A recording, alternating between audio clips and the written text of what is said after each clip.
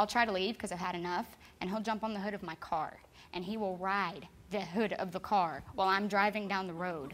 I honestly couldn't tell you why I stick around for all this craziness. Yeah, that's what I want to know. I can't tell you how many times I've tried to leave. And every time I try to leave, he'll take the battery out of my car and tell me that it's his battery because he bought it.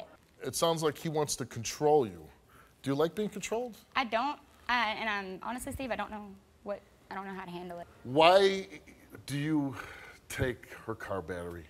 Because I bought that car battery, and yeah, but once you give her the car battery, it's hers. You don't. Nobody gives somebody a car battery and say here, and then like, but it's still mine. It's in your car.